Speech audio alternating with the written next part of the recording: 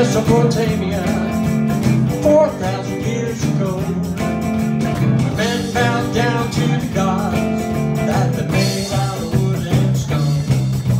In Ur of the Chaldeans, one man who stood upright.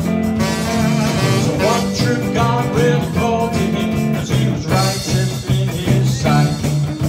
And Abraham, he was obedient as he journeyed from Haran. Finally, he was led by God as he entered the promised land. He was put in for a city not made by man. Yes, he was put in for a city, they call it the promised land.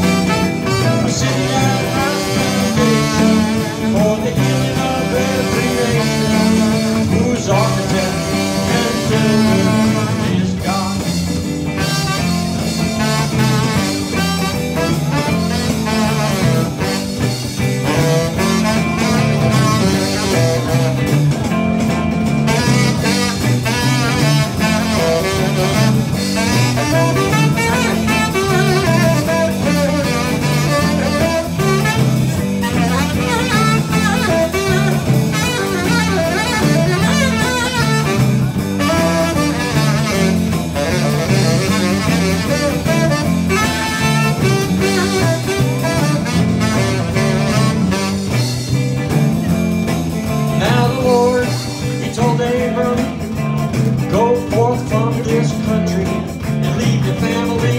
Leave your father's house, go to a place that I will show you.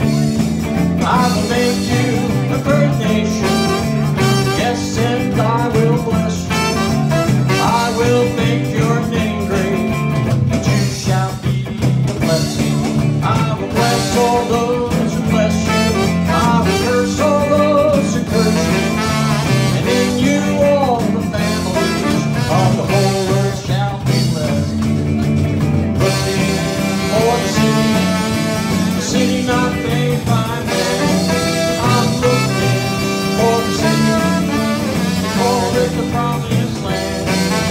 The city that has foundation for the healing of every nation, whose architect and whose builder is God.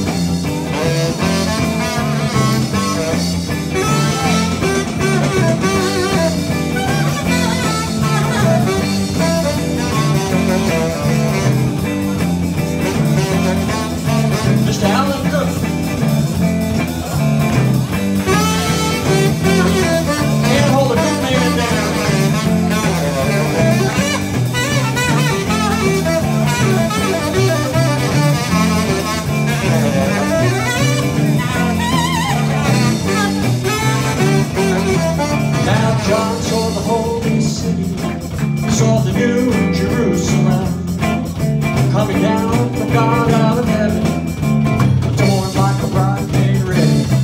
And the city had no need of the sun or of the moon to shine upon, for the glory of God is its light, and the Lamb is the Lamb. Now he who sits upon the throne said, behold, I